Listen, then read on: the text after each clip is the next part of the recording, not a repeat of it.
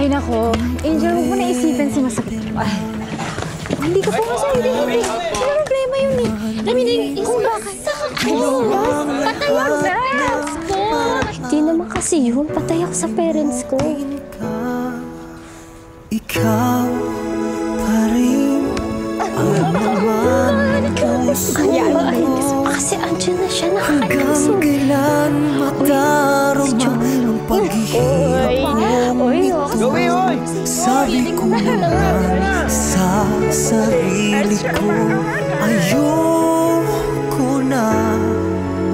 Ngunit sa puso ko, di ka kayang mawala. Next year, yeah. Graduate na ako. Pakasalan na kita. Ha? Ayun sa pod. Next year pa man ko mo-graduate. So, paghulat sana ako sa katuig, ay hata magpakasal. Please. Promise?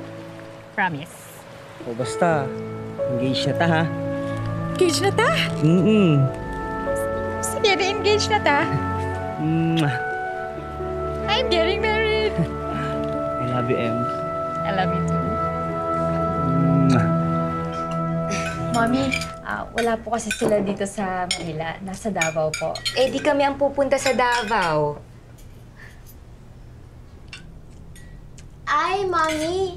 Alam mo ba, si Kuya, nung nakausap niya si Dad sa Skype, ang nirequest niyang graduation gift pag uwi daw ni Daddy, trip to Davao. Nagtataan lang yung O ano ba namang masama doon?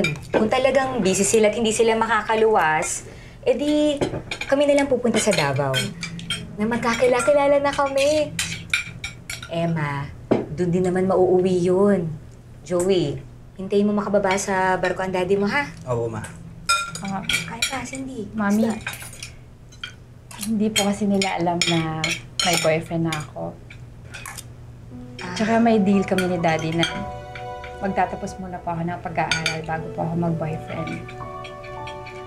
Ay, basta Ate Emma, pag kinasal kayo, dapat kasama talaga ako. Kung bridesmaid man o whatever, basta dapat kasama ako. Oh, bata-bata mo pa. Ikaw na lang flower girl. Sige. Kuya, narinig mo yun, ha? Flower girl daw ako sa kasal niyo. Ano, hindi ka nakasama, no? Hindi, dapat kasama. Junior bridesmaid na lang. Pwede. Pwede yun. Em, suga natin yung sama. Hindi, dapat kasama ako. Picture ka na lang. Ate Emma, dapat kasama ako. Ayos! Best man ako, best man! Wala namang atrasan yan. Long overdue na nga, eh. Ayo, Mela yan, Charles. Naku. Kailan? Malabo. Hindi naman naniniwala yan si Charles sa kasal, eh. Bakit ba? Hindi ko talaga makuha yung logic kung bakit kinananan mo itali mong kagulingon sa katawra sa tibok ni mong kinabuhi. Ikadagan tao diya, oh! Ano na naman yan? Nag-German ka na naman. Pakita ng plate nga. Eh, sabi niya, bakit daw ikaw magpapatali sa isang tao? Eh, ang dami-dami naman dyan sa paligid. Pero, bakit? Ito lang tanong ko. Kung masaya ka na sa isang tao, bakit kailangan mo pang maghanap ng iba? Eh, palagi ka naman makakakita ng mas better pa dyan.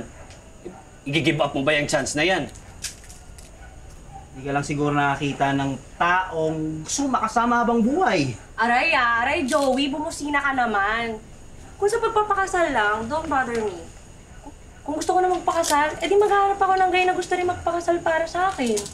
At saka, Emma, kung ayaw mo na kay Joey, nandito lang ako, ah. Bigla akong ginig may hanap, eh. Daw? Ganda ka raw. Thank you. Nag-amaw. Pagkaon. Yes. Gutom lang yan. Okay, thank you. Yeah.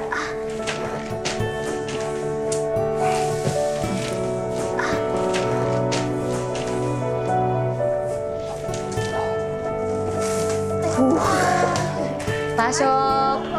Hi, Mami! Hi! Pato niyo lang dyan. Ano, kompleto na ba lahat? Oo, mukhang kompleto na. Okay, ayos. Kuya, pizza ka naman, oh. Ha? Ano na, pizza. Oh, sige.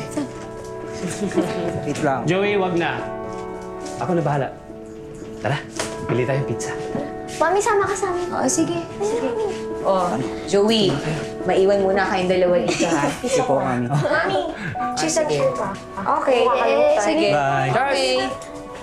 Mabalik Charles. kami agad, ha? Oh! Ito na. Salamat.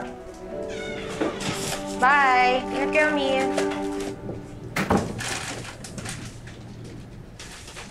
Ganda ng bahay. Ganda ba? Yes.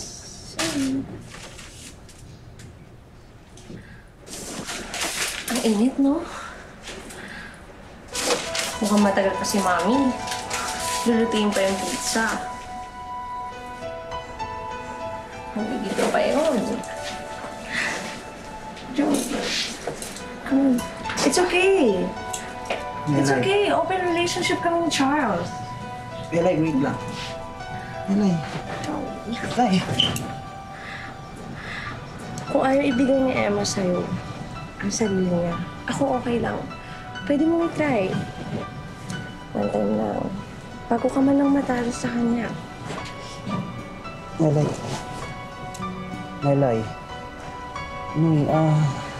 Sana'y dumating ang araw na wala ka na. Sana'y dumating ang araw na wala na akong nararamdaman. Sana'y dumating ang araw na limot ko na